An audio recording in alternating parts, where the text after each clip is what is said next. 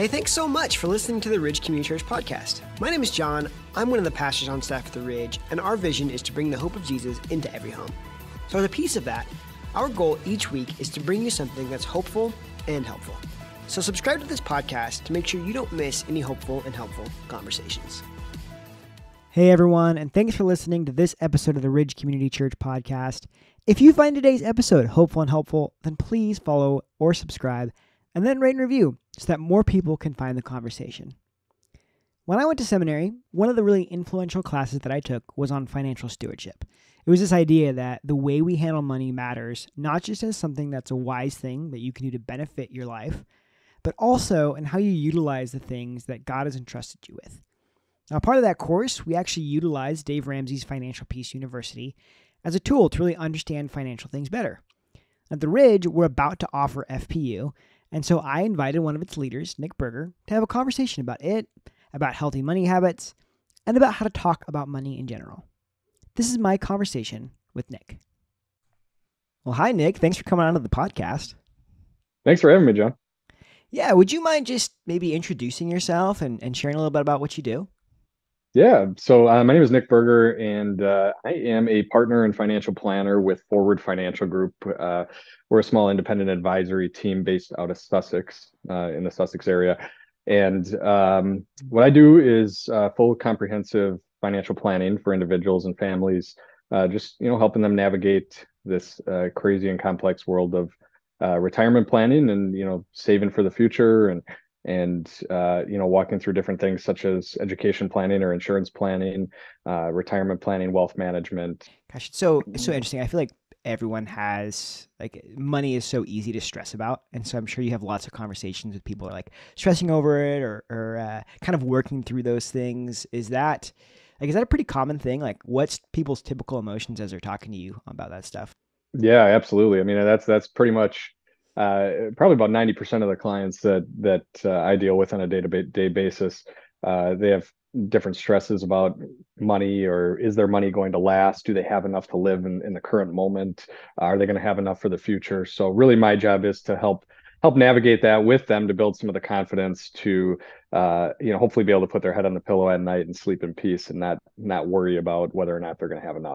And I mean, after they listen to this podcast, I mean, it'll pretty much be covered, right? They'll be good to go and set forever. No. Yeah, I hope so. Yeah, I hope okay, so. So you and Tim Egger are leading a group that's starting in a little bit called Financial Peace University. And would you mind maybe just sharing a little bit about what FPU, I guess that's what the kind of normal phrase is for it, what FPU is, and why did you decide you want to be a leader for it? Yeah, for sure. So Financial Peace is just a program that Dave Ramsey, who is one of the most well-known Christian financial advisors, had created years back. And what it is essentially it's a 7-step process to build long-term wealth. And within that process, some of the things that are talked about is budgeting, debt management, saving for the future, maybe saving for kids' education, some insurance planning, paying your house off, and obviously giving is a big piece of that too. So there's the building wealth for the long term and giving, because some of the most generous people are the people that have the most. If you don't have the money to give, it's harder to be more generous with that. So and the reason that I decided to be a part of this, my wife and I took it many years ago, and it was impactful for us. I thought that just seeing eye to eye on everything, even if you do have some good money management skills and good habits around it, it's still good to take the class just to be on the same page with your spouse or significant other. And and it was so impactful, and I've seen so many lives change through this program. I'm actually one of the Dave Ramsey SmartVestor Pros, which is just an investment professional helping guide people along the 7-step process. And I thought that the church that I'm a part of to make a difference in my community. Yeah, so you mentioned you yourself were a successful you went through Dave Ramsey and made an impact. Have you seen a lot of people that have had a similar story? Yeah, absolutely. I mean, I see it on a day-to-day basis. Being one of the SmartVestor Pros, I'm talking to people who've gone through the program on a day-to-day basis, and a lot of the things that I see is people who started and potentially 50, 100,000, $200,000 in debt. They've completely paid off all their debt. I've seen people who were bankrupt and 5 to 10 years later have become millionaires. It's really incredible to see some of the journeys that these people go on, um, and just the life change and feeling that money doesn't control them anymore. Yeah. You mentioned, you know, that this was kind of a cool thing because it was a part of the church as well. People have a lot of opinions about the church talking about money, right? And Yeah, absolutely. there's a lot of thoughts on that and a lot of weight that comes into that. Why do you think it's important as a follower of Jesus to like have good habits around money? Yeah, so I mean, I've got multiple reasons that it's important, but I think number one, it eases some of your fears around the future because I think having either not having enough or being fearful about money, I've been there myself, where you worry about it sometimes. It just kind of becomes one of those things that you want to have enough. But if you're truly following what God says and God is the owner of our money, we're just the managers of the money. That's one of the reasons I do feel you should have good habits about it because you know God wants us to be a good steward of the money that He's given us. I think it also allows us to have a more fulfilling and generous life. Um, like I mentioned before, if you don't have good money habits, it's hard to be generous. And there's nothing more fulfilling than being generous to others, being able to help others, being able to help your community, to help your church. Um, I think it's also very healthy for marriages and children to see this because it's also setting up the future of what our kids are going to do when they're the ones making the money. But for marriages too, I mean, money is probably in the top 3 or 4 reasons for the cause of divorce, and it's in the Bible. I believe it's one of the most common themes talked about in the Bible, Yeah. which is talking about money, and that's just because it has such a strong hold on our hearts, because it tugs us in so many different directions. But I think it also allows us to prepare for the future. If we don't have good money habits, we don't want to wake up when we're 60 one day or 70 and wish we would have had good habits in our younger years, and feel like, hey, I got to work for another 10 years because I never had the good habits in my 30s and 40s or 50s. So yeah, I think that's some of the main reasons that I feel like the good habits would be extremely important. Yeah, we talk about like a holistic approach to health and just like a lifestyle that comes with following Jesus. It's easy to compartmentalize and involve Jesus in certain aspects and kind of I think that holistic understanding.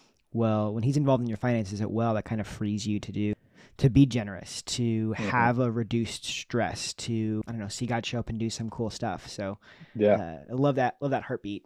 yeah, for sure. I mean, with that in mind, is are there any like good money habits? I don't know why that was a tongue twister for me. Are there any good money habits that you can suggest for people to start? Anything you'd recommend right away? Yeah, for sure. So, I would say, after God, pay yourself first. So that kind of goes back to the whole give, save, live mentality. So you should be giving because God should get our first, not our seconds. But then pay yourself first. So what I mean by that is instead of going to Starbucks for your $7 coffee every day, and instead of going to buy 8 new pairs of shoes on Amazon and scroll the internet for things that maybe you don't need, pay yourself first. So what that is maybe putting giving, obviously, and then saving. So saving, that could be into your savings account, that could be into a retirement account.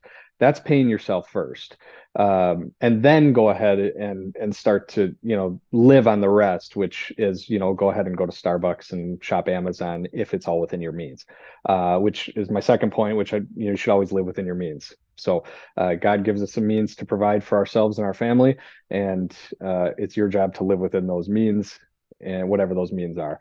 Um, Number three, I think you should make a budget. A budget it doesn't matter how much you have or how little you have, a budget is extremely important. It's just a guideline for you to follow to hold yourself accountable when things are maybe getting off the rails. Because if you don't have a budget, things sometimes get a little out of hand. We always have those unexpected expenses that come up, and it allows you to prepare for them, some of those things. Number four, I would say, get out of debt and stay out of debt. It's one thing to maybe have a house mortgage because that's a long-term debt that's not an overnight debt that we can take care of. But everything else, we shouldn't have consumer debt, which is mostly credit card debts. I understand that student loans are a big expense for a lot of people. So do your best to get out of debt and stay out of debt because that financial freedom that gives you is going to set yourself up for the future. And then my last big point is, which I kind of alluded to before, is save for the future. Because again, you don't want to wake up in the future and wish you would have done this earlier. Compound interest is something that we don't talk about very often at church, but there's something that's called the rule of 72, which is the amount of time that it takes to double your money. So if you take a 12% interest rate, it would take you 6 years to double your money. 6 times 12 is 72. If you get an 8% interest rate on your money, it takes you 9 years to double your money. And that's without contributing anything else. So you can kind of do the math on everything else. If you get a 6% return, it takes you 12 years to double your money. But that compound interest at a younger age, the sooner you start, the more compounding it has over time. So it just allows you to let your money work harder for you so that you don't have to work as hard for your money. So that's a big tip that I have for people, is just to save for the future. So again, that you're not stuck working later when you maybe don't want to work, or you're able to take your time, talents, and treasures and put that towards something else, maybe to serve your community or serve somewhere else in your life that you wouldn't have thought otherwise if you didn't have the money. Nick, that was so expertly, like, densely packed. I love that. I love that. Yeah. You talk about, like, I'll pick a couple from there. One, you talk about budgeting. I've heard of. I was just talking with Mark White the other day, and we were talking about how boundaries can give freedom, and how really budgeting is a boundary, right? You're setting yourself up, but that gives you the freedom both ways. One, to save, but also to spend. Does that ring true? Absolutely. Yeah. I think that having the budget gives you the ability to say that you can spend in certain areas that are important to you. That's why you dedicate a certain line item for those areas that are important to you. Some people, for example, really love to play golf, and golf is a pretty expensive sport if you want to do it and be decent at it. So I'm Yeah. not that great myself. I really love playing golf, but I want to get better at it. But in order for me to get better at it, I have to put some money into, getting to the golf course a little bit more often. But if I don't have a line item in my budget to play golf, then, I'm just going to find a way to spend the money in other areas because I didn't dedicate that money toward golfing. So, yeah, I think it gives you the ability to spend because you've now allotted that money for a certain area of your life that's important to you. Are there any tools or anything that you'd recommend with that?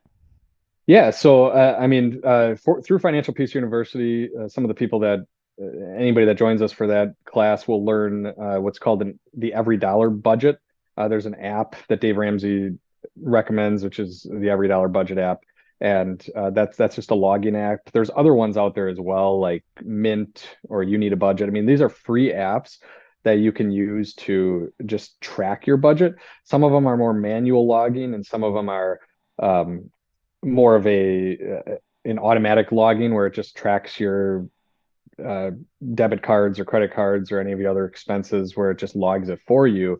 And then you just have to maybe categorize some of those expenses. But I think that's a good starting point. I guess there's also the good old habit Excel spreadsheet too, that some people prefer to use, just an Excel spreadsheet. But anything is better than nothing. I would much rather you use an Excel spreadsheet than not do a budget altogether. My team actually has an Excel spreadsheet that we give to clients, which it's pretty detailed. I mean, some people make a budget and they just say, okay, this is how much I spend on my mortgage and my gas and maybe my, electric or We Energies bill and my entertainment, but they miss a lot of minor details in their budget. They're missing, the phone bills or the children's activities and the dining out and all the other small things that are part of your budget. We often see that missed in budgets. So the more detailed your budget is, the more likely you're going to have success with that. So yeah, we give out an Excel sheet that's probably, I don't even know, maybe 50 or 60 line items long or 40 line items long that covers pretty much every aspect of your budget, in great detail. So that is something that the class will absolutely cover is how to build a budget and what should be included. I think that there's two types of people that just celebrated an Excel spreadsheet and the rest of us. Yeah. But Yeah. I think that's so good because I think that the word budget is kind of like a buzzword. It's almost like the word diet, where it's like, like kind of like not necessarily scary, but we have this natural aversion to it. But it's different. I think that, like you said, you budget out and you planned how you're going to spend it, and it's not all negative. It's also positive stuff. Yeah, I don't think it's restrictive at all. I don't think that having a budget, if you look at the negative side, people would say, well, that's going to restrict me. That's not going to allow me to make certain decisions with my money. But if anything, it's going to free up your money. It's going to free up those opportunities to do things that you want to do. So yeah, I would agree with that. The second thing I'll say is for people that are currently experiencing a lot. I don't know, what encouragement would you I would say that debt, it's a short-term thing. It can be a short-term thing. You absolutely have to be, Dave Ramsey calls it gazelle intense. So you have to have that gazelle intensity to get out of debt. It becomes a motivation, and once you start seeing some momentum with it, the momentum builds very fast. I have seen hundreds of thousands of dollars paid off in debt from so many people, and it's not that these people are making ridiculous salaries either. They're making, a very modest middle class income, and they've just made it a motivation to get out of debt. So everybody can get out of debt. Now, some of it, your income does matter. And Dave Ramsey will tell you that your income is your greatest wealth building tool. So sometimes that means you have to make some sacrifice. It might mean you have to pick up a second job. It might mean that you have to cut some things that you didn't want to cut in your budget. Okay, so switching gears a little bit, what do you feel like people have as some common misconceptions about good money habits? I think that the top misconceptions that I see is that number one, if I make enough money, I don't need to have a budget. And again, I would say that's completely false. As I mentioned before, it really doesn't matter how much you money. Maybe you can live within your means, but are you doing the best, or are you being the steward that God wants you to be with your money? Are you allocating your money accordingly as to where, maybe it should be best spent? So one of the other areas is that I kind of alluded to saving for the future, but just that there's this mindset that I can save for retirement later. I can always wait to do this later on. And if you go back to what I was talking about with compound interest, I would argue that that's definitely a misconception, that this should be taken care of now and not waiting for the future. Another one is just maybe that you need more. You have to have more to be able to give. Again, I don't think that's true. I think God gives us exactly what we need, and then some. So I think again, this just kind of goes back to maybe reprioritizing some things in our life, and if you do prioritize God as a center of your life, that should become a priority within your budget. But yeah, and another one too is just maybe making more will solve your problems, or make you happier. Yeah, so money doesn't solve your problems. It doesn't fix relational issues that you have maybe with your spouse or a friend or a family member or one of your children. It doesn't equate to more happiness. It might bring you more comfort in life. It might take away some of your fears around whether you're going to be able to provide, or whether you'll have enough. But that's something that we see very often. And I've seen some of the people that have the most money who are the most miserable people. And also people that have very little, that live within their means and are some of the happiest people. So I would just say that's bigger than just the amount that you take home in your pay. I think there's something to that because there's some underlying things built in with that, right? Because what I'm hearing you say is just that if you're able to be, it's a powerful thing, right? And so you can, Absolutely. if you're content then you have this freedom and this peace, really. But if you're not content, even though your means may expand, you still won't be content. Yeah. Yeah. Okay, so a couple times I've heard you mention this, like the relational side of money. Talking about money can be really hard, right? How do you break through that? Like, do you have any advice for, like, maybe even if it's like talking with a professional or if it's talking with your significant other? What have you seen that's helpful for people? Yeah, I actually see that talking about money is hard for a lot of people.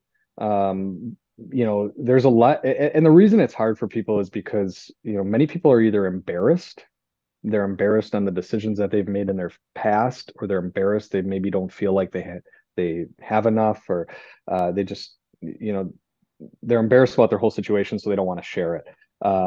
They're fearful about money. They're fearful about their future. They're fearful about their current situation. They're fearful to open up their vulnerability about this topic and to talk to somebody about it. And sometimes they just lack knowledge or understanding, and maybe they're a little bit intimidated by it. So in some cases, especially when it comes to things like investments and planning for the future, that's an area that people are often intimidated about. So what I would recommend is find an accountability partner, find somebody that you trust first and foremost, and be willing to be a little bit vulnerable with them. And that doesn't have to be your spouse. I mean, your spouse is a good starting point, a great friend or somebody at the church or somebody that you feel you can be vulnerable with. And then secondly, find a professional to help. We talk about, general overall health, whether that's mental health or physical health. And so, sometimes people are hiring life coaches or mental health coaches or therapists to help with some of these things. And that's really what a financial professional does as well. It's just somebody helping you with those things. You should always be looking for somebody who's working in your best interest, not in the interest of themselves, which, in our industry, we call that a fiduciary. But that's something that I would strongly recommend is find somebody that you trust, whether it's through a referral or somebody that you can, sit down with and talk about this and can maybe be a financial coach for you. Through the Ramsey program, there's many financial coaches, and then there's also many SmartVestor pros, but there's many really great financial professionals in the area who'd be able to help navigate some of these hard topics. Unfortunately, it does sometimes cause some discomfort, and it does cause some vulnerability in these areas to open up about this. But you just don't know where it's going to potentially change your life. Yeah, you really have to ask yourself, like, what's the most me to feel comfortable in this? To try to do it on my own, or is it more important to cultivate and be financially wise? And I think that there's a lot of different emotions that can go into that for a lot of different people, right? Whether it's fear, pride, or whatever. Ultimately, I think when you recognize those emotions in yourself, like having an honest conversation with yourself, you can start to kind of, well, should I really let my fear of this be driving me? Should I really let my pride on this issue be driving? And if the answer is no, then ask for some help. Yeah. And I think we've talked about it in some of our messages at the church before as well, is just that we grow better in circles than we do in rows, and just that having that community or a few people around you that are helping guide you in these areas and to hold you accountable. I do think that's extremely important, because walking life alone on a financial standpoint, it's hard, and there's so many decisions that have to be made, and sometimes it's just nice to have somebody to bounce an idea off of. Do you have any advice for like couples that have a hard time seeing eye to eye on money? I know it's a whole I know it's a whole can of worms right there, but yeah. I think again there that goes back to probably having a mediator, somebody that's an unbiased opinion, and that might be a financial professional, and maybe there's some compromise there on what type of person you're looking for. I think when you're picking somebody in the industry to help you with these things, you're looking for not only somebody who's knowledgeable about what they're talking about, somebody who has a little bit of experience, but also somebody who fits with your situation from a personality standpoint, and somebody that both the husband and the wife or whatever it may be, the partners they're looking to this person to say, hey, this is this is somebody that we both trust and we both can see eye to eye with. That's so good, because I think you've mentioned a few times, but that's the the stress of money, the arguments about money. I mean, no one wants those. Putting yourself in a position to kind of alleviate the ones that are currently happening, kind of prevent the ones in future is a really helpful and healthy thing. So, Yeah, definitely. I don't know, Nick, any final thoughts? No, I really just think that for the people who have not heard about Financial Peace University, that I really do think it's life changing. I think that this is something, if you're struggling or not sure where to go, with your budget or debt payoff, saving for the future, building an emergency fund, how to, set aside a proper amount so that if something happens with your job or, you need to get by, maybe a unfortunate medical situation happens, that you can get by for a period of time, or just want to talk through some planning for the future, saving for your or insurance planning or saving for kids' education, things like that, giving it to church or good causes that you believe in. This really is a life-changing class. So I strongly recommend it if you're struggling in any of those areas of your life or have questions about that, because you'll not only learn something, but hopefully you'll see some positive changes in your life that only God can do. And there's something about going through it with other people, right? Where you're able to kind of bounce ideas and conversations off people around you too. So absolutely. And nothing in the group is, we don't get to a point where people are sharing personal information in front of everybody. So I know that's maybe one of the fears, is I don't want to talk about my financial situation in front of everybody. So we do sit down in smaller groups, and Tim Egger and myself, who lead the class, we're able to help navigate some of those questions and be there for you on a more personalized basis as well. So for the people who are fearful of maybe talking about money in front of a group, really the structure of the class is not where you're going to be sharing all of your personal information. That's really good. I think sometimes we have those fears and hesitations, and calling them out is super helpful.